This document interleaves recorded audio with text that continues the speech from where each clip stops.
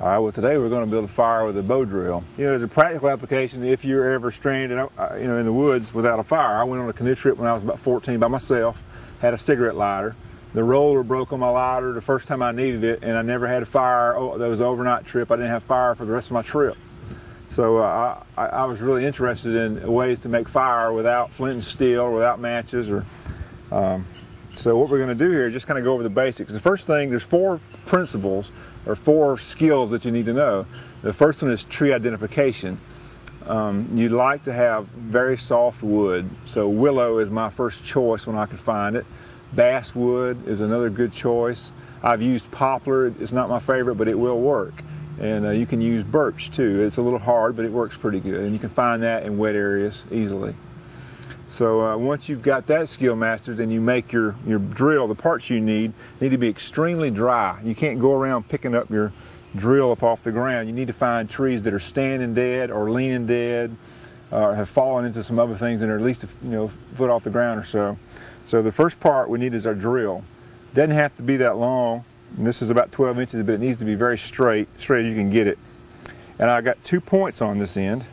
One is kind of blunt, because this is where our fire is going to be. We want friction on this end, and this end is more pointed because this is where our rock is going to be, and we don't want friction on that end. And I use a rock. I use the oyster shell, whatever I can find, a mussel shell. This is another rock with a shallow space in it. You can use a piece of hardwood, but you want less friction on the tip, and you'll see why as we use this. So you could use hardwood for that and softwood for your fireboard. This fireboard is a willow tree. I just took my a hatchet and just roughed out the sides off of it, made it about 1 inch thick, and I like it long so I can put my foot on it and hold it down flat. Okay, and then your drill needs to be of a green wood, or your bow, excuse me, needs to be of a green wood, because it needs to be a little flexible.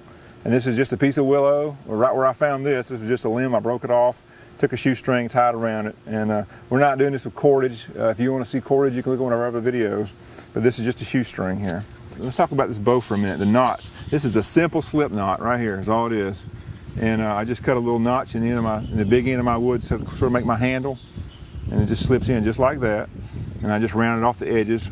And I don't know what you call this knot here, but it's just a wrap. I wrap it about 3 times and put 2 half hitches in it. And you want it flimsy because you're trying to stretch this 1 inch dowel in there, like so. So it's got some pretty good tension. If I let go, it'll fly out, but you don't want too much. It makes it hard to turn. It won't spin freely. So you need to make your bow with a pretty good bit of slack in it. You can see that. And I like to pick a stick that's a little bit crooked, so I can, it makes a real nice bow that way. And if it's not crooked enough, you can always bend it more. That's why you want your green wood for a bow. It makes it flexible. All right, what you want to do, the objects here, you've got your wood picked out, that skill. You've got your parts made, that skill. Now you've got to learn to use the bow drill, and that can be hard. Pumping this thing back and forth for 15 or 20 minutes can really be hard to do. And then the last skill is probably the toughest. Once you get that ember glowing, you've got to be patient and allow it to burn hot so you can blow it into a flame. Now, before you ever start using your bow drill, you've got to find some way to start your fire, and that's called tinder. This happens to be a flying squirrel nest. I found it in a hollow log, dug it out, and then I broke some tops off of some reeds I found that were near a little pond, and they're nice and dry. And so what you do is you bundle that up, you put it on a platform, and for my platform I'm using these 2 big leaves right here. That way I'll be able to pick it up and carry it wherever I'm going to have my fire. And we'll spread this out. This is all nice and dry. We'll try to roll it up in a little bundle as best we can, because our coal is going to be on this, and we're going to have to blow it into a flame. So we'll set that there for now. Okay, once we've got our bow, our drill, our fireboard, and our rock. Now we got to put a hole inside this, a little starter hole. So what I've done is I just measure the width of the drill over. What you want is about 1/4 of this stick hanging over the side or flush with the side. If you make it too far over, when you drill a little bit, you'll wind up knocking these sides out and your stick will come flying out. It may come flying out anyway. It depends on how well you can hold that position. But we're going to just start it for now. And I just put a little knife point right there just to hold it in place. All right, we got my left foot on the fireboard. My left arm is wrapped around my left knee to hold it stable. And we got our drill here. We're inserting our tip like that. And pick up our rock here. Now, this is the position you've got to maintain this for however long it takes. Could be 3 or 4 minutes, could be 30 minutes, all right? It depends on how you do it. You also, got to maintain constant pressure with your left hand. You can't mash too hard, all right? And we're just going to ease into this. We're kind of going to mark where our V notch is going to be.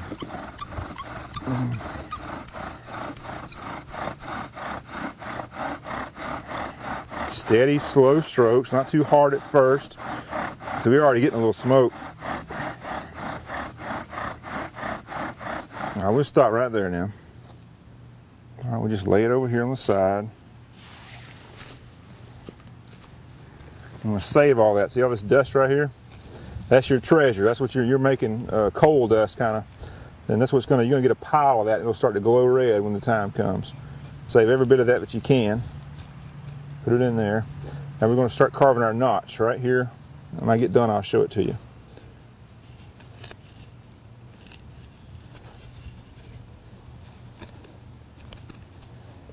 This wood is really rotten. And what happens is sometimes the shoulders of this V-notch will break off because the wood's so rotten. It's a little bit of a handicap, but it's dry, so you don't have to have wood that rotten.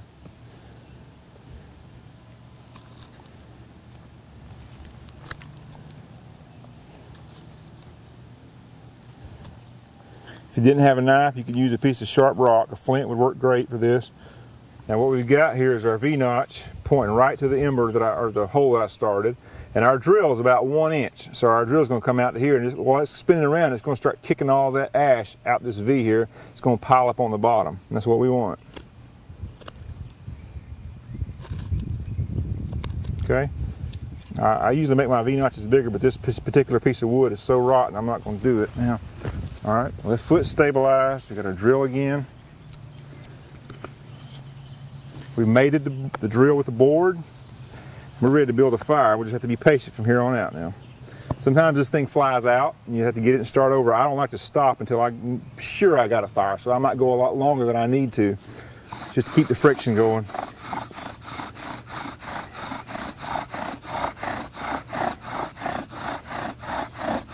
Constant pressure with your left hand, and just be slow and steady.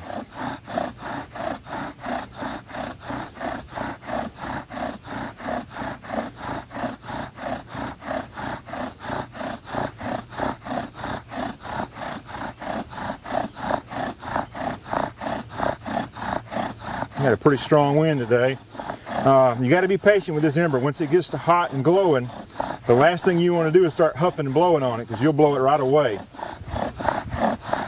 Sometimes it's best just to let it set for a little while. Just take a breather and rest. As long as it's smoking, it's something there glowing.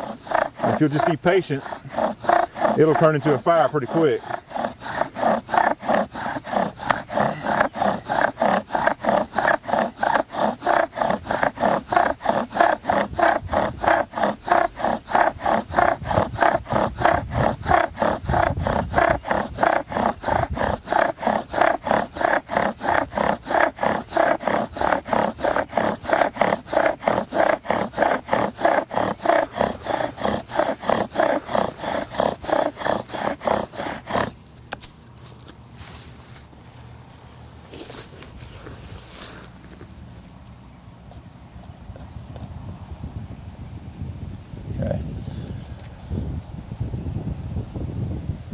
Still smoking.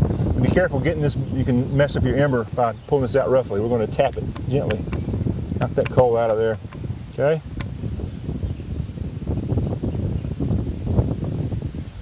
Alright, look real close. You can see it glowing red right there. This wind's blowing hard. You see that? Got a big ember. See the red? Okay, we'll lay this in here very carefully. And we're going to try to cover it up. The wind's blowing awfully hard.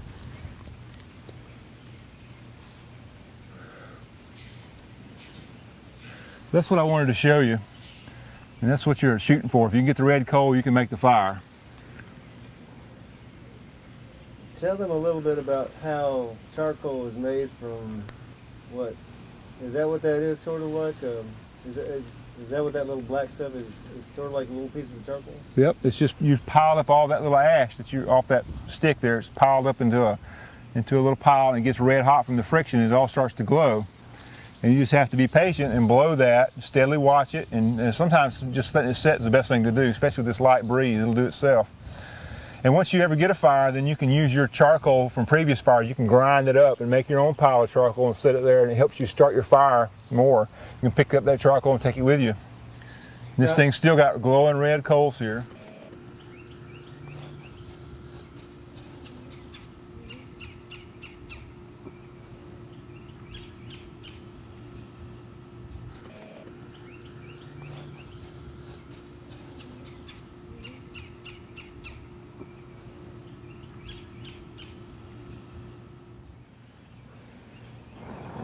There you go. You see that, Steve?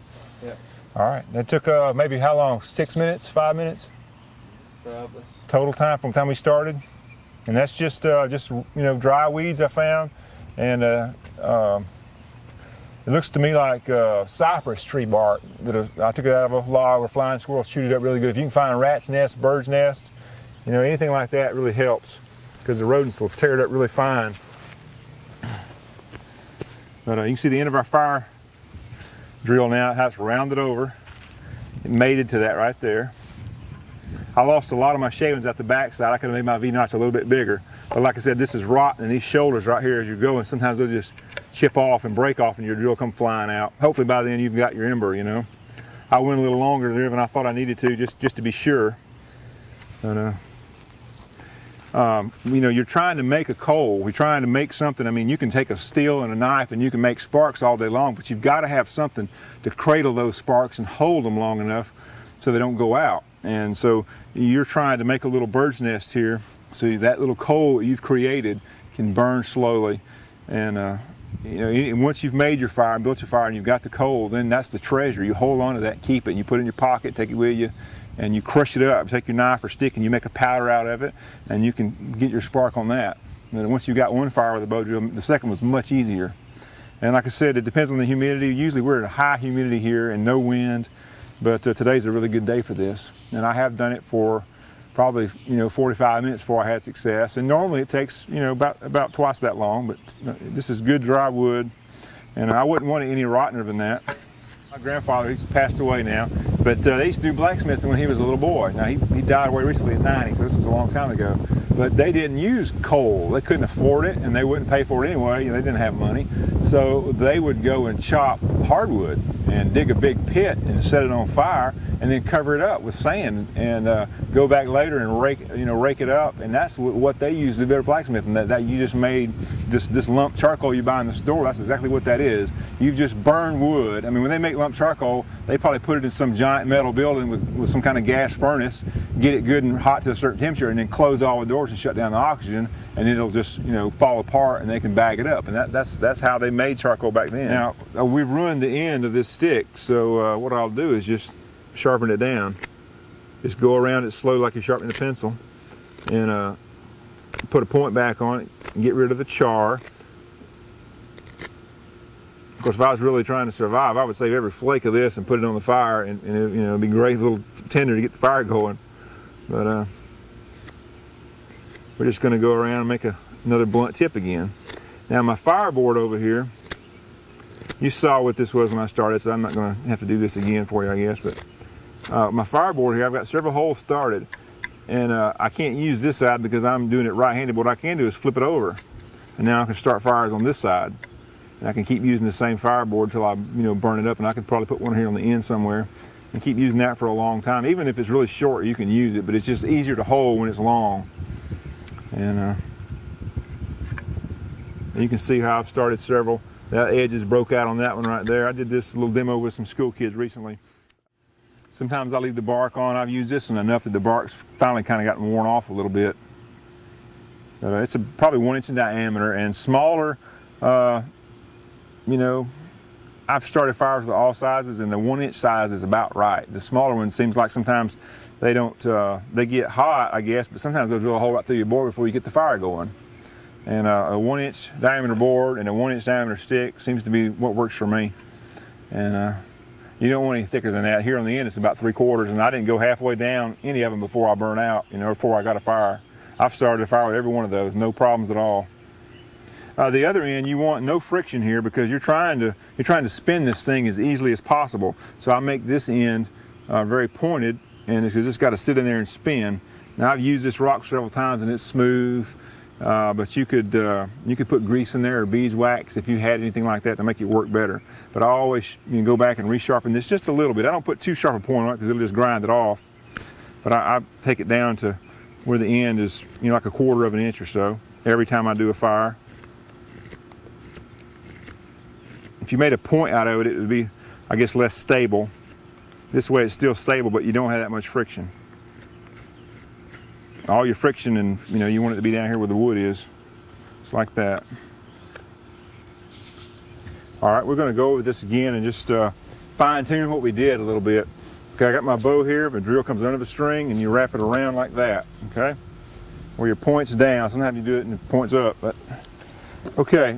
The reason what we're doing here is we're mating these two sticks right here. We're mating this drill with that fireboard, and the result is they're scratching off wood from both pieces. You're scratching off wood from here and you're scratching off wood from here. And that's what that black powder is, and that's the stuff that's flammable.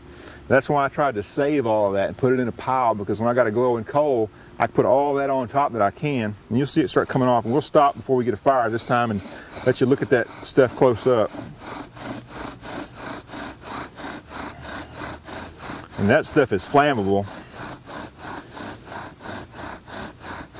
And see that black dust? You might not can see it from that side, but see it's falling all down in there now, and I got it all around here.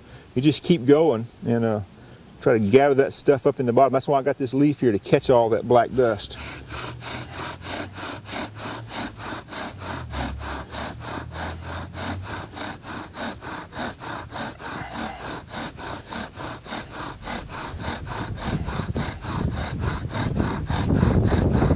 Can you see that dust, Steve? Yes.